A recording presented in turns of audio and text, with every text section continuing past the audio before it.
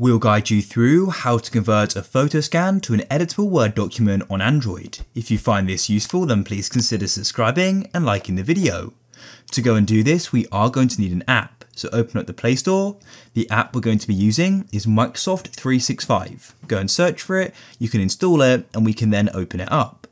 It's important to note that you will need to sign in with a Microsoft account. If you don't have one, you can create one for free. So I'm going to quickly sign in now. After you've signed in, it will go and offer you a plan. You don't have to get it for this, but you can if you want. So I'll just skip it for now. Go to the bottom and go and click on Create, like so, and then go and select Word.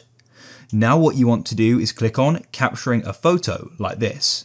So what you can do is either go and take a photo right now and scan it, or you can go and click on Import at the bottom here, and you can then go and choose it from your camera roll. So I'll do that now. I'll press Add in the bottom right.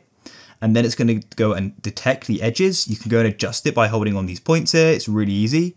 It's done mine well though.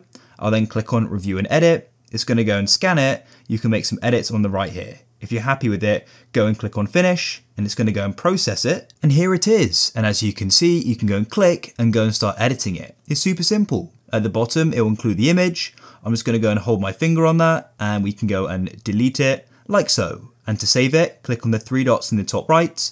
You can click on Save As, and you can then go and choose where you want to save it.